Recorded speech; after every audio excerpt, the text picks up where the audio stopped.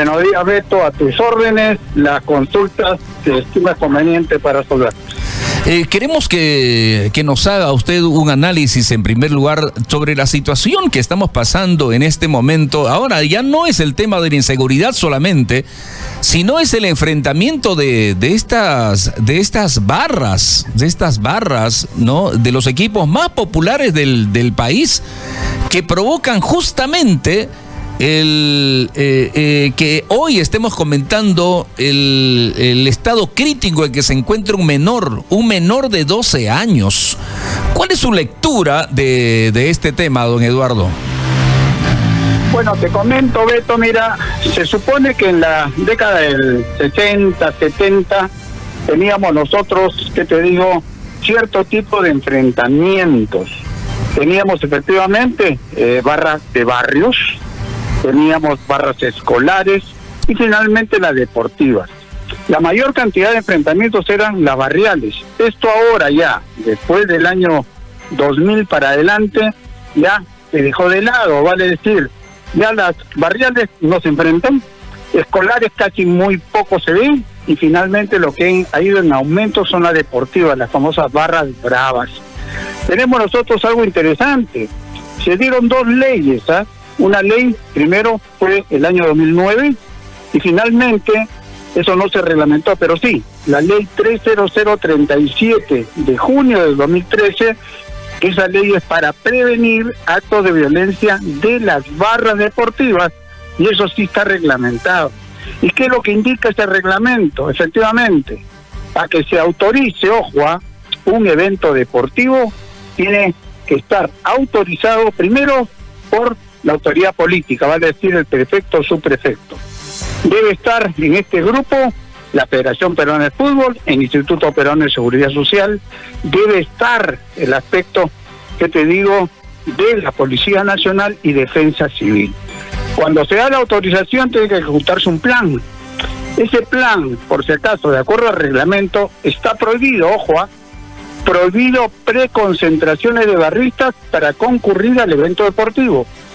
Está prohibido el aspecto del ingreso con objetos contundentes, incluso las correas, el aspecto de pintura en la cara, aspecto explosivo, y esto se debe controlarse. Y son los organizadores, ojo, en este caso no ha sido el partido Alianza UA, fue Alianza Melgar el de sábado, pero han pasado por una zona que dicen que hay un campo deportivo donde están los aliancistas.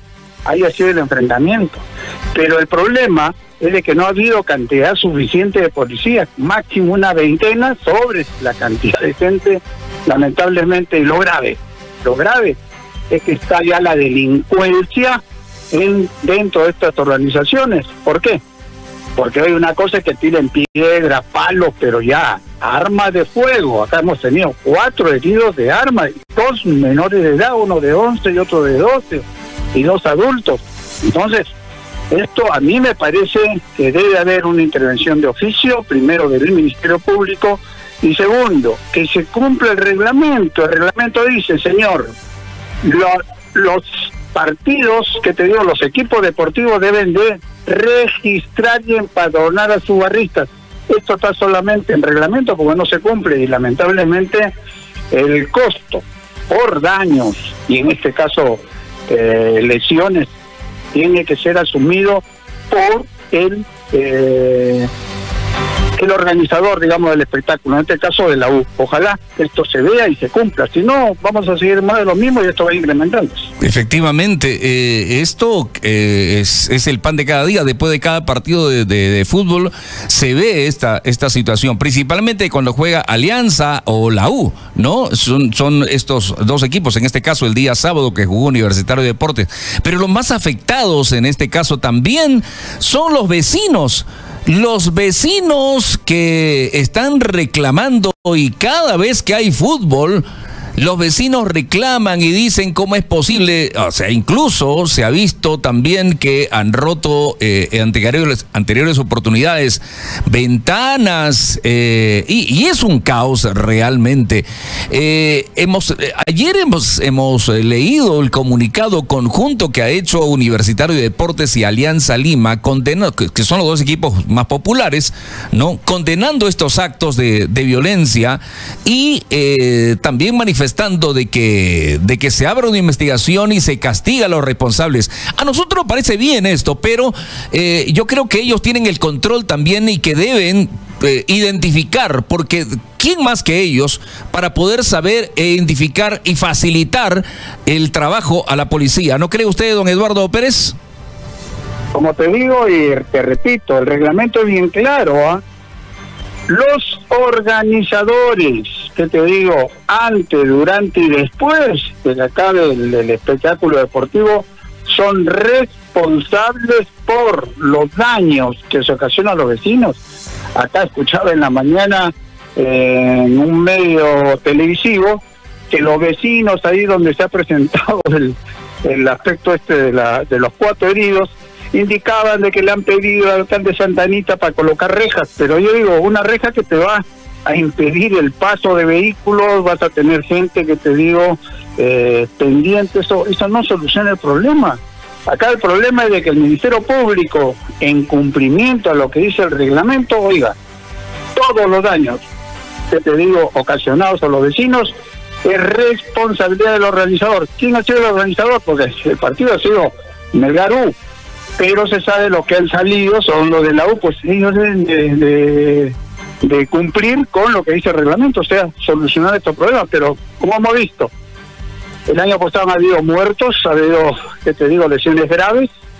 Hoy en la mañana entrevistaban a la esposa de uno que el año pasado, un señor, su esposo, le cae una piedra en el ojo y pierde la vista. Sin embargo, en ningún momento el equipo organizador, oiga, ha solucionado algo. Entonces, esto me parece a mí que ya el Ministerio Público como titular de la acción penal, porque si van a querer identificar quién es el que tuvo el arma, esto no es posible, pero sí, que te digo, que se cumpla. Oiga, registra, y tengo un registro de todos tus barristas, y son los barristas los que tienen que solidariamente asumir esta responsabilidad. Si no, seguiremos esto en aumento, y como hemos visto, ya hay delincuentes, no son barristas, son delincuentes que están con armas de fuego. Así es. Usted ha sido director de la Policía Nacional. Queremos aprovechar la oportunidad de conversar con usted esta mañana para pedirle también su opinión respecto al tema de inseguridad que estamos pasando en este momento en nuestro país. Queremos que nos haga un análisis y que nos dé algunas recomendaciones, porque hemos entrevistado a muchos personajes y la verdad es que en el gobierno parece que están haciendo oídos sordos, y usted que tiene mucha experiencia en cuanto a tema de seguridad en el país, ¿qué nos puede decir con su vasta experiencia, don Eduardo Pérez Rocha? Mira, yo aparte de haber sido director general de la policía, he sido 4 años, ojo, secretario técnico del Consejo Nacional de Seguridad Ciudadana. La ley 27933 es simple, señor. Estaba a cargo, digamos, el CONACET, del ministro del Interior. Las reuniones eran semanalmente con los representantes y los titulares. Nos reuníamos, ¿dónde? En Palacio de Gobierno, previa agenda. Cada año se confeccionaba un plan. Yo he confeccionado el plan 2010, 2011 y 2012, vale decir. Se consideraba el plan 2010, se aprobaba antes de que acabe noviembre, eso se difundía a nivel distritales, provinciales y regionales, de tal manera que en diciembre todos tenían sus planes para actuar durante el año que seguía. El 2012 yo estuve de 2009 a 2012, como dice la ley, 4 años. Pero ¿qué resulta? Pues entra los caviares como Eva Sombrío con Pedro Pablo Kuczynski, cambia el aspecto, digamos, del artículo de la ley del Sistema Nacional de Seguridad Ciudadana y el reglamento. De tal manera que ya no es del ministro del Interior, este estaba a cargo del CONACET, sino se lo trasladan al PCM. Y lo peor, Las reuniones, y esto está establecido, son solamente 4 veces al año, de las cuales 2 son descentralizadas. Pregunta siempre, como yo hice ver el año 2013 que no habían hecho plan, sacan a mitad de año una política de gobierno que lo convierten en plan de seguridad ciudadana de 5 años, 2013-2018. Después el 2019, que acabó el año pasado, 2023. Ahora estamos en el 2024 y no hay plan. Vale decir, en este momento los alcaldes provinciales, distritales, no tienen un plan para ejecutar la seguridad ciudadana, que es disminución de la delincuencia. Entonces, lo que tiene que hacerse es, oiga, regresemos a lo que era antes, que sea el ministro del Interior, el que está a cargo del CONASEC, con todos los titulares, y una vez al mes, y en forma permanente, en Palacio, porque la presidenta es la que preside el Sistema Nacional de Seguridad Ciudadana, pero como vemos, no tienen plan, no tienen política, y lo peor, esto no tiene solución, sino está en aumento la inseguridad. Esto hay que cambiarlo. Sí, está aumentando muchísimo y es preocupante lo que está pasando en diferentes regiones del país, no solamente en Lima, sino en otras regiones. ¿Usted cree que esta determinación de estado de emergencia en diferentes distritos, en algunas regiones, está dando resultados, don Eduardo Pérez de Rocha? Hemos tenido nosotros el ministro Vicente Romero Fernández, que fue censurado, primero interpelado y después censurado en el Congreso por amplia mayoría por 2 situaciones. Primero, que no había plan para disminuir la delincuencia, y segundo, el fracaso, pues es el término, de lo que son los estados de emergencia, porque nunca, en ningún momento, la Fuerza Armada apoyó, como decía, a la policía para esto. Segundo, tenemos ahora que han decretado el día 14 estado de emergencia en Trujillo y en Patás. Pero estamos viendo que en Trujillo están haciendo ustedes como periodistas y no hay presencia policial en las calles, ni mucho menos, que te digo, incremento de personal. Y en Patás, como vemos, le han dado a la Fuerza Armada el control del orden interno, pero ellos desconocen, que te digo, cómo intervenir. Se ha hecho un comando, entre comillas, conjunto con la policía, pero si no tienen metas, ¿y qué van a hacer? O sea, se sabe que hay 20 organizaciones criminales dedicadas al tráfico ilegal de oro, Entonces, si no tenemos presencia, no tenemos planes ni metas, así bueno, en una semana o 10 días vamos a capturar a las bandas criminales, organizaciones en coordinación con la Fiscalía, pero esto yo como veo es algo que sigue siendo declarativo, populista, pero sin resultados. O sea, se está enviando a los policías, o en algunos casos a los militares, pero sin nada. O sea, es como si mandarle al desierto sin ningún armamento. Anda, ve lo que haces y listo, pero sin ningún plan. Y esto es preocupante, don Eduardo Pérez. Mira, te comento algo interesante. El Brian, ¿te acuerdas tú? Claro. Control de todo lo que es tráfico ilícito de droga. Esto está 12 años a cargo del orden interno de la Fuerza Armada. Pregunta simple. Hemos aumentado a 100.000 toneladas de sembrío de coca. Somos el segundo país productor y exportador de clorhidrato, que te digo, a organizaciones criminales. Y si esto mismo lo va a hacer en Patás sin conocer, que te digo, la zona, sin saber cómo van a intervenir, yo creo que también es algo que aparentemente hizo muy bien la Fuerza Armada, pero si no están capacitados, ¿no? Entonces, claro. Esto es lamentable. He visto hoy día que está el presidente del Comando Conjunto, generales, haciendo un planeamiento, pero yo digo, ¿planeamiento de qué? Si ellos desconocen, no pueden intervenir. Eso. Los militares no pueden ingresar para capturar bandas organizadas, entonces, ¿qué? Van a estar en la parte exterior para que la carne de cañón sea la policía, porque son los únicos que conocen. Entonces, esto, como te digo, lo veo como algo igual, que va a fracasar. Le agradecemos muchísimo, don Eduardo Pérez Rocha. Muchas gracias por habernos orientado y dar estas alternativas de solución para el tema de inseguridad en nuestro país. Le mandamos un gran abrazo, éxitos y muchas bendiciones. Muchas gracias. Igual manera y a tus órdenes cuando guste conveniente. Un fuerte abrazo.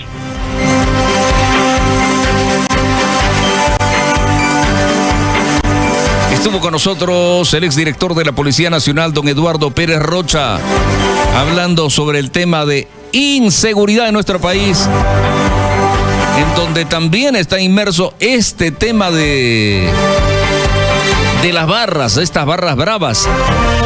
Ahora ya no son mayores de edad, son niños, son menores. Hay 2 heridos, 2 menores, uno de 11, otro de 12 años. Está en estado crítico en el hospital. Y la pregunta es ¿hasta cuándo, no? ¿Hasta cuándo?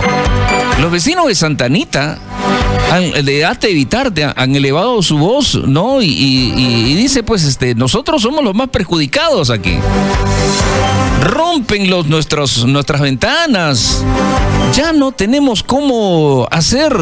No hay protección para nosotros. No hay ningún plan para nosotros. Entonces están perjudicados cada vez que hay fútbol. ¡Qué bárbaro! Y esto no puede ser. 8 minutos para las 9 de la mañana. 8 para las 9. Y nos vamos hasta Santa Anita. A propósito, vámonos hasta Santa Anita. Ahí está Javier Minaya, corresponsal de RTL Noticias y Conectados TV, para que nos informe de esta situación justamente. ¿Cómo está Santa Anita? ¿Qué novedades por allí? Javier, muy buenos días. Bienvenido a RTL Noticias y Conectados TV. Hola Beto, buenos días. Lamentable lo sucedido en Santa Anita, exactamente en el barrio Norcheto, ¿no? Son 4 heridos de gravedad por el ataque de presuntos barristas de Universitario de Deportes, así como de Alianza Lima. Esto sucedió este sábado pasado, pasaditas solamente las 2 de la tarde. Momentos de terror tuvieron que vivir los vecinos ante una situación donde los enfrentamientos entre esas personas, pues, hacía de que llovieran piedras, lo más lamentable, pues, ¿no? También balazos. Estos balazos han sido impactados sobre todo a 2 niños, ¿no? Uno de ellos se debate entre la vida y la muerte en el hospital Grau, ¿ya? Y el otro en Bravo Chico. Situación muy lamentable, muy triste. La situación de violencia sigue escalando, ¿ya? Y sobre todo mimetizada y lamentablemente manchando lo que es el deporte, pues, no, mimetizada y manchando el deporte, Beto. Es una situación muy difícil. De pronto la policía va a dar un avance de las investigaciones que viene realizando hasta este momento. Eso más o menos será a golpe de 9 de la mañana, donde aquí en la región policial Lima se dará este pronunciamiento de la policía para que nos dé qué cosas se ha avanzado hasta este momento respecto a este hecho de violencia donde delincuentes sí, disfrazados de barristas han causado este tipo de situaciones y lamentablemente 4 personas han quedado heridas. Beto. Sí, lo que nos preocupa bien, Javier, es el tema de inseguridad que hay en este momento en los vecinos de Santa Anita, porque cada vez que hay fútbol son los más perjudicados. ¿Qué dicen los vecinos? ¿Cómo están los vecinos de Santa Anita, Javier? Cansados y en una situación deprimente, porque ellos dicen, a nosotros no nos escuchan. Han pedido que poner rejas en las calles. No se les permite por parte de la municipalidad. Han pedido más seguridad. Tampoco les llega la seguridad. Serenazgo tampoco llega a serenazgo. Entonces es una situación donde cada vez que hay partidos por la zona de evitamiento pasan todos los barristas, ¿no? Y en esa zona concurren exactamente donde ha ocurrido esta situación de sangre, pues concurren también barristas de Alianza Lima. Esta situación, pues, no ha generado en un enfrentamiento que los vecinos nos indican es recurrente. Ya ellos dicen, no, ya prácticamente después que hay un partido ya tenemos que prepararnos porque van a venir y van a enfrentarse, las piedras van, piedras vienen, rompen ventanas, rompen las puertas, roban. Es una situación donde es tierra de nadie, Beto. Entonces, claro, como bien dices, ¿cuál es la reacción de los vecinos, no? ¿Cuál es la situación? ¿Qué piensan ellos? Efectivamente están deprimidos, ¿no? Están en una situación donde ya no saben ellos qué hacer, ¿no?